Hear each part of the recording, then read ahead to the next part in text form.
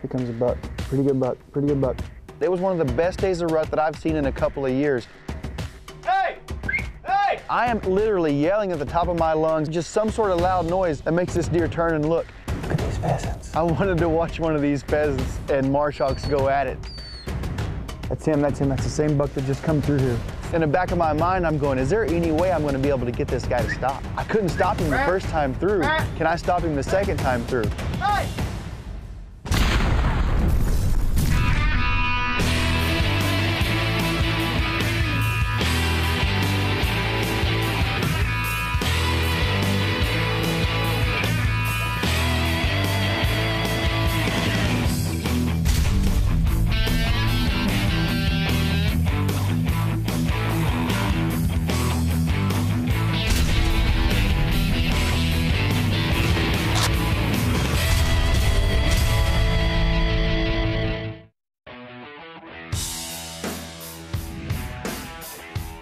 Flat land and wide open spaces. At first glance, you might not think whitetails, but expert hunter Alan Treadwell and guide Brady Walker of Ducks and Bucks know differently. And we're right here on the Oklahoma border. You know, some of the ground literally sits on the Oklahoma border. These deer come out of Kansas into Oklahoma. That's how close we are. We're right on the line. So it's really nice. You get to have a gun in your hand during a lot of the rut, which is pretty deadly combination, really. This part of the country is kind of a sleeper state for big whitetail. You come out here and people don't, you look around and where are the deer gonna hide? There's no cover for them, there's no trees. You know, coming from the Midwest like I come from, you wanna be in a tree stand sitting over a big draw, watching something come up eating acorns. You're not gonna find that out here. These deer in the wide open country and there's no place for them to hide, and you don't think there should be deer out here. I know two of my biggest whitetails were taken right near the Oklahoma border. One in Kansas and one in North Texas. Both those whitetails were basically Oklahoma strain whitetails. So I can tell you firsthand that Oklahoma whitetails have big bodies and huge antlers. Awaits the barren boundary of northwest Oklahoma and big deer with Ducks and Bucks. But first, Alan's checking off a must-do. Before we leave, there's a little bit of work I need to do. I need to make sure this old Model 70 is shooting just as good as it was when I put it in the case. Just peace of mind, that old big buck steps out. I want to know this old dude is on. Get some of these good Winchester shoot and see targets and go put them up and we'll be ready to shoot.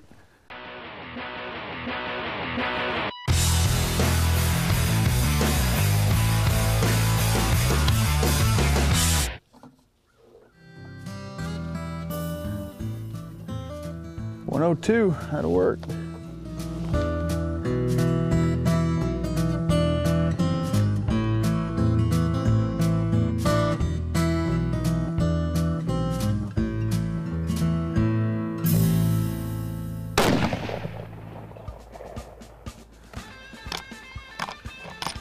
Bingo. It's pretty good with the naked eye there. Oh yeah, that'll work right there. You know, as hunters, we spend an awful lot of time, awful lot of resources to go out for just an instant of a big buck to walk out in front of us to be able to have that chance to shoot him, you know, and familiarizing yourself with your rifle. You know, don't just shoot it 2 or 3 times and say that's close enough. Familiarize yourself with it.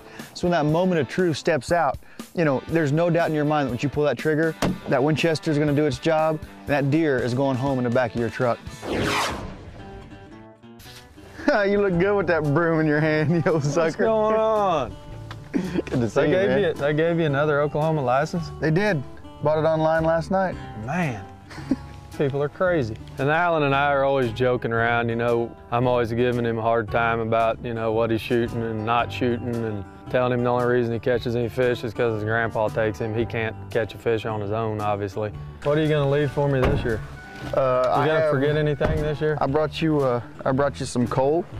I brought you some milk that we got for a wedding present in May. And then, you know, now that he's gotten married and moved to Arkansas. By the way, she hasn't kicked you out yet? What do you think I'm doing here? Oh, okay. I was anxious to get my stuff into the house. It's a home that he leases right there in town, and it works out just perfect for his hunting operation. You know, it's got all the comforts of home, big screen TV, mounts everywhere, comfortable little place, and I love staying there. And you know, it's not a big fancy lodge, but it's really, you know, a few miles of some of my places that we hunt. Oklahoma rifle season opens up in the morning. We're getting to a little scouting right around with Brady. We're gonna go down here and watch the CRP field. I've been watching a couple really good bucks in. I should catch some of these bucks coming out right here before dark. You can drive these roads and see for miles and miles. You know, if you got a good pair of optics like the red fields that we're using, you know, you can see for miles and see all these deer out. Is that the big 9 you say? That's him. Big, tall, wide. Heck of a deer. I'm trying to see the box car from here. I had been watching 2 or 3 really good bucks, a big 9-pointer, and it was in this piece of property that has these 2 old box cars in it. I said, an old box car? What are you talking about? And he said, man. Okay, I went in there and double checked it. There's nobody living in it other than maybe a rat or 2. Of course, me, I'm up for anything. I don't care if he wants me to sit on an anthill. I'm gonna be there if I think there's a chance I'm gonna kill a deer. Trains have been a part of hunting since the days of the bison, when hides were shipped to population centers in the east. Now this pair of abandoned boxcars is Alan's post on an often overlooked hunting corridor. He's pretty with that last little bit of sun shining. Yes, he is. We'll start there in the morning and see what happens, you know? Yeah, I don't think you're gonna need your flashlight this morning. That is a bright moon. Reckon them deer will move earlier? They're gonna be moving midday, you think? I think both. I think you're gonna have some action early. I think they've been on their feet most of the night, but I've also seen some mid-morning and late morning action too. As long as we're seeing deer moving, I'm gonna stay in there. Okay. Get a little break, maybe come in and have a bite to eat or something, but I'm gonna stay in there as late as deer are moving anyways. Pretty good buck, pretty good buck. Coming right through here. Winchester's Whitetail Revolution is brought to you by Winchester Ammunition, the American legend. Code Blue, perfecting the science of hunting. Winchester Repeating Arms, the guns that work. Redfield, the soul of the American hunter. And by Browning, the best there is.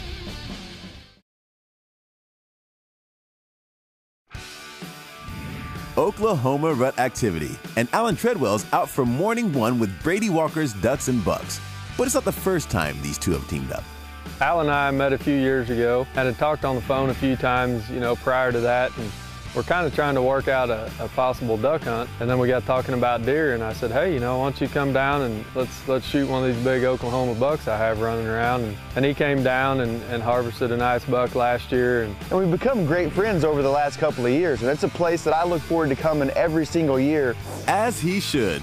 With Okie bucks like Jason Boyette's all-time typical netting 191 and 4/8, and Bill Foster's 247 and 2/8 all-time non-typical, it's no wonder Oklahoma ranks among the top half of states for Boone and Crockett whitetails. But what a unique little setup and a neat setup that would be, you know, to be able to go out there and use these box cars, you know, something the deer go by every day. Any structure that's been there for a long time that the deer get used to.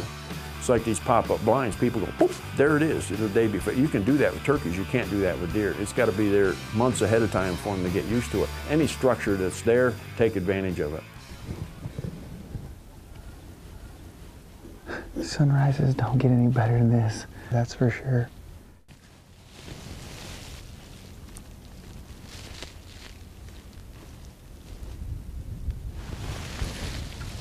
A couple of deer coming in up here.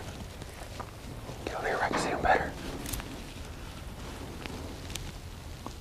Little one-horn buck. You reckon them little dudes have been fighting to break that horn off? You know, that first morning of hunting, we seen a lot of deer. We seen a lot of does and a lot of small bucks. And once again, when I say small, I don't mean little bucks. I mean immature deer, you know, 2.5, 3.5-year-old deer. Here's a buck right here. Boy, he's wide. I need a better look at his side. What is he? A shooter buck for one demographic might not be for another. David Morris delivers a crucial point in proper field judging on this Tecumate Trophy tip. Hi, I'm David Morris, and I want to talk to you today about field judging a deer. Not to be confused with field scoring, where you actually try to come up with a score. We're talking about determining real quickly whether or not that deer is a shooter. And here's what I suggest. You familiarize yourself with what a deer in your area that you would shoot looks like when he's an 8-pointer, and what a 10-pointer looks like, this basic frame size for an 8 and 10. But become familiar with deer in your area, what they look like when they're 8s and 10s. If he's more than that, you're gonna probably shoot him anyway. To continue this and other conversations with David, go to Tecumate.com. Holy cow, that's one of the biggest fixed points I've ever seen. Big old mature body, pretty good buck. Look at him, he's just staring down that doe. The rut was obviously in because these guys are chasing around. You know, instead of that boxcar, we've seen so much activity from us down to the deer moving to the hawks flying in the air. And then lo and behold, here comes all these pheasants out. Look right here close. Look at these pheasants. They're just absolutely gorgeous. Look at that sun hitting them. Here comes a marsh hawk. He's gonna swoop them. He's sat down right there beside him. Not that I want to see a pheasant get eaten, but that morning I wanted to watch one of these pheasants and marsh hawks go at it.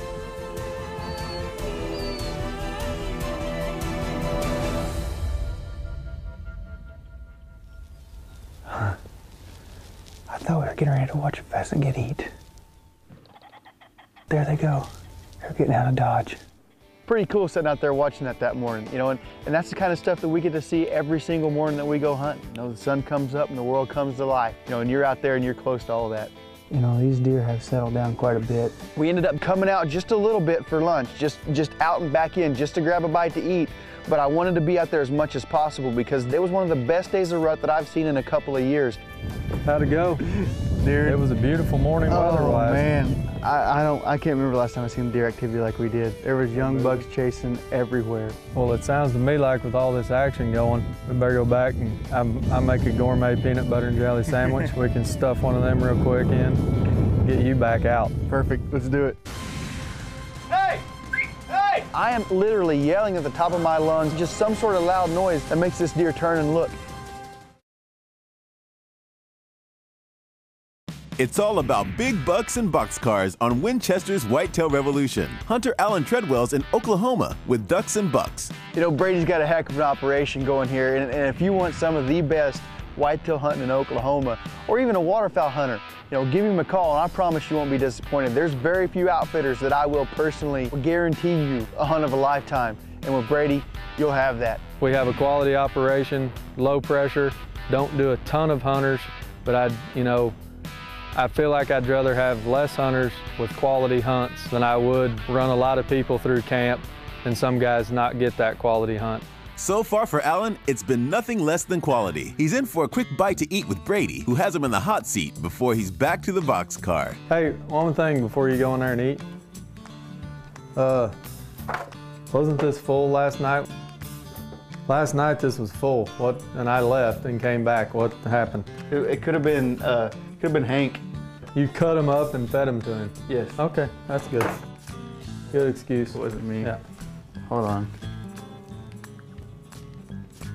Why don't you choke that thing down and let's get back out to the old boxcar. What do you say? The way the deer were moving, I wanted to be there. You know, I needed to be out and hunting as much as possible with the high hopes that deer we seen the night before coming past our old boxcar, maybe another one, because he did tell me on the phone, he texted me a couple of days ago. Brady sent me a text and he said he's seen a non-typical deer. And I didn't get a real good look at it. I just knew it had some extra stuff on it. I just kind of named him the boxcar buck. Who would have thought that we'd be sitting in a boxcar in the middle of a CRP in Oklahoma trying to kill a monster whitetail? It's not your everyday run-of-the-mill place to sit. Crazy blinds. Probably the weirdest one I was ever on was a windmill, which is a dangerous, stupid thing to do, but I was a kid, I was young, stupid, and dangerous.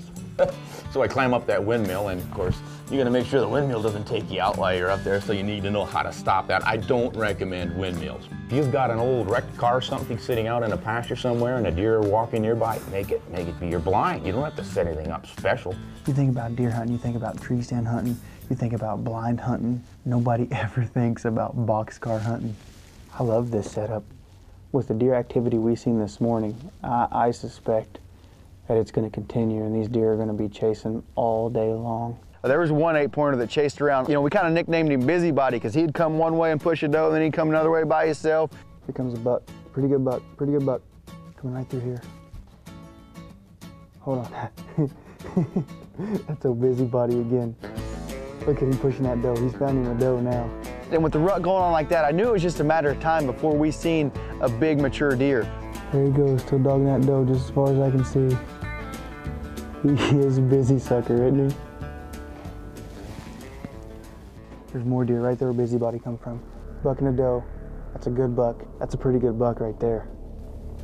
I can't tell a whole lot about him. And the closer he gets, I realize that I'm gonna shoot this deer if I get a chance at all. He's gonna come this way. He's gonna come the same way Busybody came. And this deer comes across and he comes running in front of me, and I get the red field binoculars up and I'm looking at him, and I start trying to stop this deer, and I start with a couple of whistles, you know, trying to whistle at him to get him to stop. Hey! Hey! Hey! I am literally yelling at the top of my lungs, and I'm trying to make a loud noise to get him to stop, just some sort of loud noise that makes this deer turn and look. Hey! Hey! We're watching this dude leave, and I'm going, this may be my only shot that I had in Oklahoma to kill a good mature whitetail. And obviously I was feeling a pretty high level of disappointment. And I'm replaying that in my mind, and I'm going, you know, could I have shot him running off? This was a pretty close shot, but he was with that doe, and he was back and forth and moving around. You know, he would have zigged when I zagged, basically, is probably what would have happened, and it just didn't feel comfortable taking that shot, and elected not to. That's him, that's the same buck that just come through here. In the back of my mind, I'm going, is there any way I'm gonna be able to get this guy to stop? I couldn't stop him the first time through. Can I stop him the second time through? Hey! Winchester's Whitetail Revolution is brought to you by Winchester Ammunition, the American legend. Code Blue, perfecting the science of hunting. Winchester Repeating Arms, the guns that work. Redfield, the soul of the American hunter. And by Browning, the best there is. Alan Treadwell's hanging his head after losing sight of a runaway buck in Oklahoma. And I watch this deer, you know, I feel like he's gone forever. I mean, what in the world, why would this deer ever come back my direction? You know, he's a half a mile from me right now. And really, you know, I did everything that I possibly could have other than taking a running shot. In my book, not the shot to take, you know, at that moment in time. Not gonna take a running shot. So I elected to let him go, and I'm sitting there with my tail tucked, you know, kind of reevaluating the situation. And what do I see coming? These big old horns coming back across this field. That's him, that's the same buck that just come through here. I don't know if I can get him stopped this time or not. All right, here he comes. He's running right at us. That is definitely him. Every bounce that he takes getting closer to us, he just keeps getting bigger and bigger and bigger. In the back of my mind, I'm going, is there any way I'm going to be able to get this guy to stop? I couldn't stop him the first time through. Can I stop him the second time through? I'm going to have to stop him again. He's running. He has not stopped yet. Hey! Hey! Hey!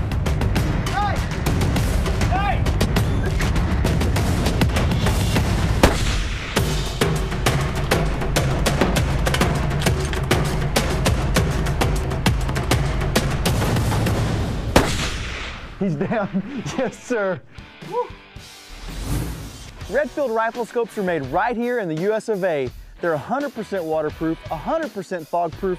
These scopes can take anything Mother Nature can dish their way. With quarter-minute of an angle, finger-click adjustments, it allows you to quickly and easily sight your rifle in while you're at the range. A generous eye relief gives you quick target acquisition. You top that with the illuminator lens system. When that trophy buck steps out, you know you're gonna have the clearest possible view of him.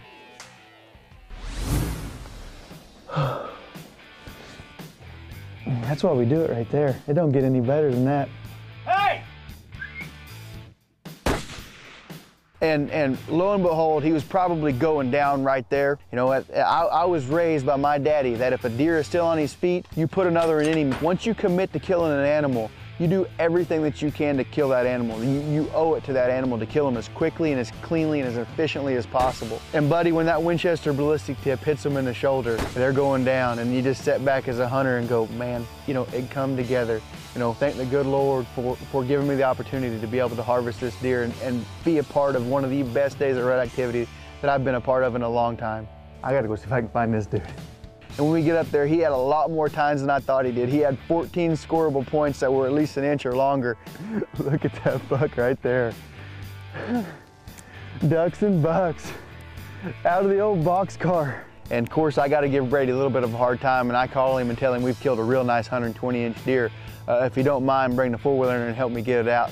The buildup was about to kill me, really. I mean, and he's just waiting and waiting. He won't let me come out there and see it. And he finally, you know, motions me out there, and it's behind him. And I can see it's a big-bodied deer right away. And I thought, I hope he's being Alan and kidding with me, and he did shoot a good one.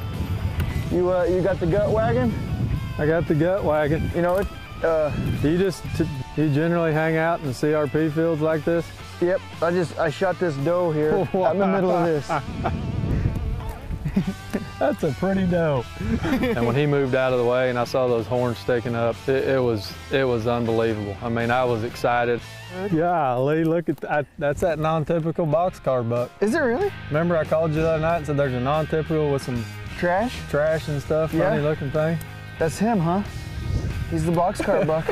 To come and connect out of the boxcar with the buck he had dubbed the boxcar buck. How's it get any better than that? I told you that old thing would work.